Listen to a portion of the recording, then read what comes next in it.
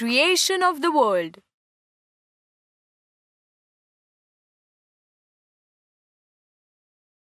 In the beginning, there was no earth or sky or sea or animals.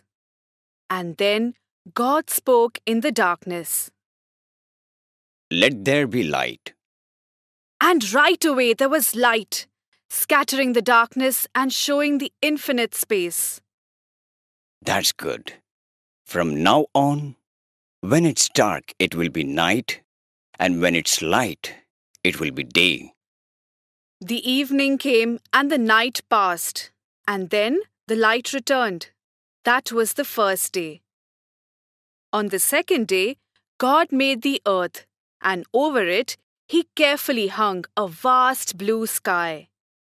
He stood back and admired His creation. That's good too. And the second day was over.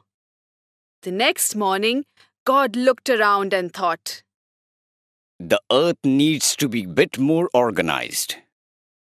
So, He put all the water in one place and all the dry land in another. When He had finished that, God made plants to cover the land.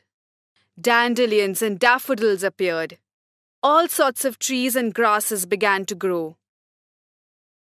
It's looking great. And that was the end of the third day.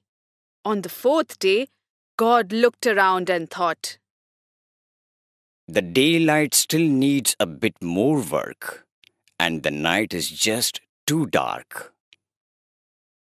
So He made the sun to light the sky during the day, and the moon and stars to add a bit of sparkle to the night. He hung them in the sky and stepped back to look at His work. This is coming along very well. The next day, God turned His attention to the water He had collected in the oceans. I want these waters teeming with life. As soon as He said it, it was so. In no time, there were millions of small fish darting through the shallow water, and huge fish swimming in the ocean. God made birds too. He sent them soaring through the air.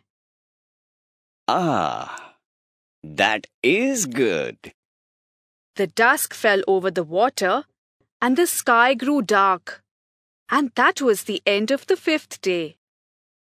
On the sixth day, God added creatures to the land. He made lions and tigers and bears. He made rabbits and sheep and cows. He added everything from ants to zebras to the land. But still, He felt something was missing. So, God added mankind to enjoy and take care of all that He had created. God looked around and was happy with all He had made.